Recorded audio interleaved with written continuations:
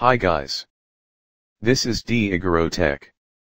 Today, we are going to download and install the latest GNS3 client version 2.2.17 on Windows 10. In the next videos we are going to install GNS3 VM on VM Workstation Pro, Cisco, FortiGate and Juniper images. Before we proceed, you need to understand the two components of GNS3. First is the GNS3 client, which you will install and available for Windows, Linux, and Mac operating system. Second is GNS3 server or GNS3 VM, which you run with a hypervisor such as VMware Workstation Pro, VMware Workstation Player, Microsoft Hyper-V, VirtualBox, and VMware ESXi. Let's proceed. Open your web browser and go to gns3.com.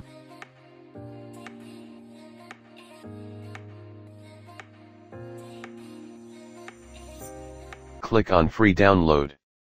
It allows you to choose which operating system you want to install the application. Since we are going to install in Windows 10, we will select Windows. Click on Download.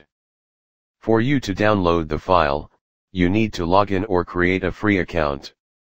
You need to have an account for you to download the file. You can create account if you still don't have one. Log in if you already have an account. Click on Download again. Wait for it to download the file. Close this window. At the bottom you can see the option Download the GNS3 VM. You can see the hypervisors available for GNS3 VM. We will cover this in the next video. Let's check the downloaded file. You can see the version is 2.2.17, which is the latest version during the time of this recording. Double click on it.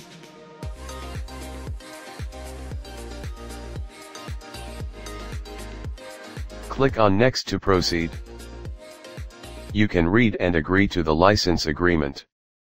If you are new to GNS3, then I recommend you to leave it all as default. You can see the GNS3 VM option, which we will cover in the next video. You can extend the tools for more GNS3 core applications. Let's leave it as default. Click Next. Click Next. Wait for it to install the application. You need to install WinPCAP. Click on Next. Agree to the license agreement. Click on Install. Then click on Finish. Next is the NPCAP. Agree to the license agreement. Click on Install.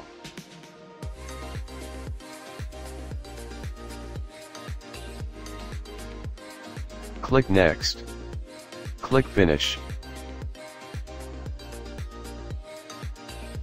Now, it will download and install Wireshark 64-bit version 6.2.4. You will see the GNS3 shortcut application automatically created on desktop. Next, it will automatically download and install PuTty. Agree to the license agreement and click Accept. Enter your email address and click Continue.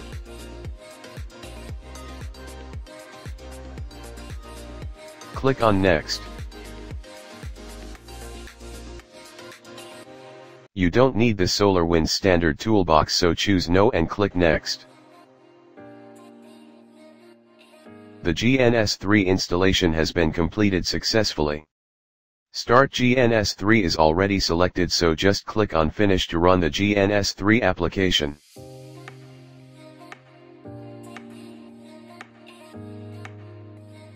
Skip this window for now, so click Cancel. To minimize the console, click on the dots and drag it down. Check the server's summary. If it's green, it means the GNS3 started successfully. We need to restart the application after installation to avoid errors.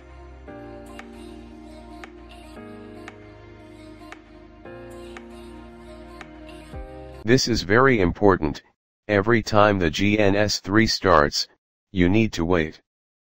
Wait for the application startup process until you see the server's summary is green.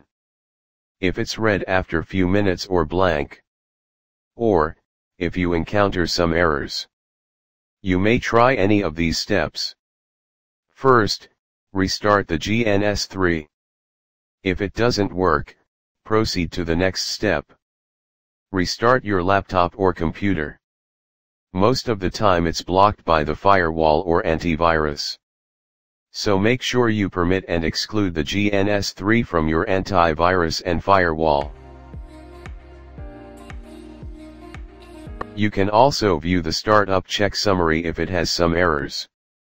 To do this, go to Help, GNS3 Doctor. You can check the startup summary from here. You can also run your task manager to check the GNS3 process. Now, let's run some tests to verify that the GNS3 is working properly. We will create a very simple topology.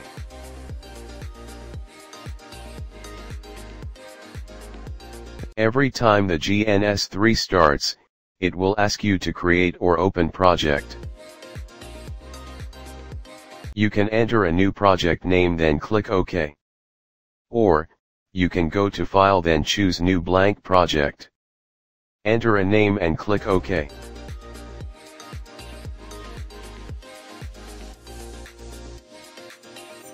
I will overwrite this project since it's empty. You will notice the error notification at the bottom and right side of the page. Every time you encounter some error you will receive some notifications and pop-ups. Let's now build a very simple topology. Let's add a switch. Go to Browse Switches then drag one switch into the topology. Next is End Devices. We will add two VPCS.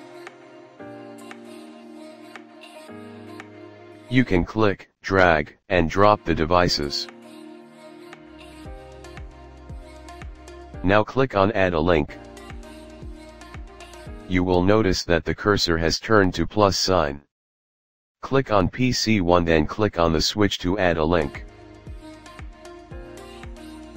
Now click on the switch and click on PC2 to connect both devices.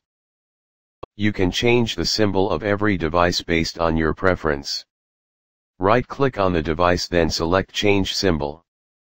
You have some few options. Let's go for Affinity Circle Blue.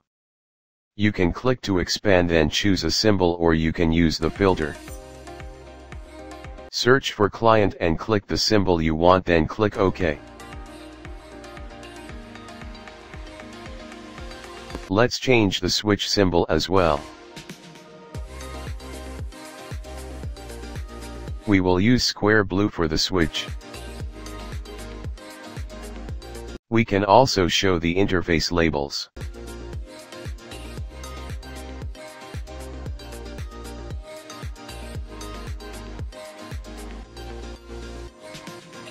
If you prefer to show the grid you can enable it as well. Go to View, enable Snap to Grid. View again then enable Show the Grid.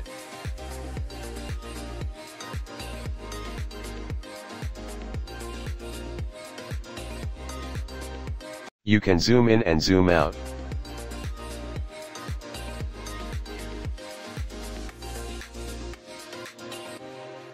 Now, to disable the grid you can just disable Show the Grid. To start up the topology, click the Start Resume button at the top. Click on Yes to start all devices. Now, you will notice the topology summary that all of the devices have turned to green. It means that all of the devices are now running. Let's open up a console for all devices.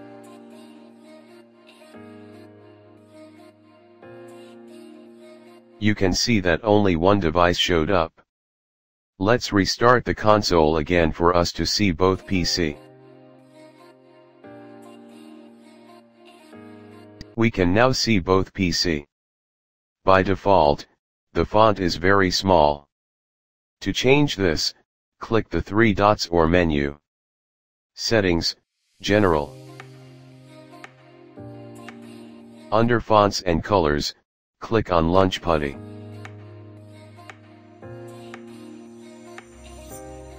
Go to Appearance. Under Font Settings, click Change.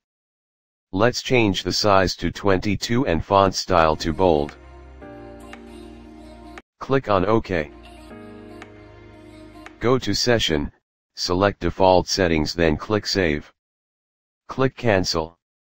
Click Save to apply the changes. Close the SolarPutty down, then open it up again.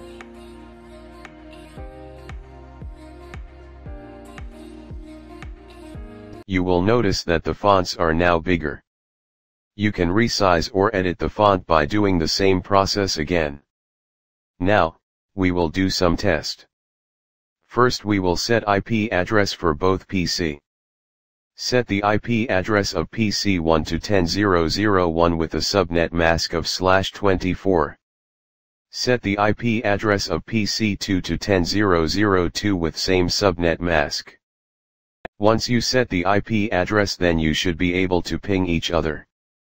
Let's try to ping from PC1 to PC2. Success. Let's now test to ping from PC2 to PC1. Success. This means, the installation was successful, both PC can talk to each other. Lastly, we have to save the configuration. GNS3 won't automatically save the configuration unlike Packet Tracer. To prove that everything is working, let's do a quick test. We will close the GNS3, then open it up again and double check the configuration. Wait for the application to start. We will wait until the server's summary changed to green. To open the previous project, click on Recent Projects. You can see the new project.gns3. Click on it and wait for it to load. We will start up the topology again. If you want to turn on device manually, then right-click on it and click Start. If you want to start the topology, then click the Start All Device button again, then click Yes. Same goes with the console. If you want to open selected device console, then right-click on it and click Console. Or click on the Console button to start SolarPutty for all devices.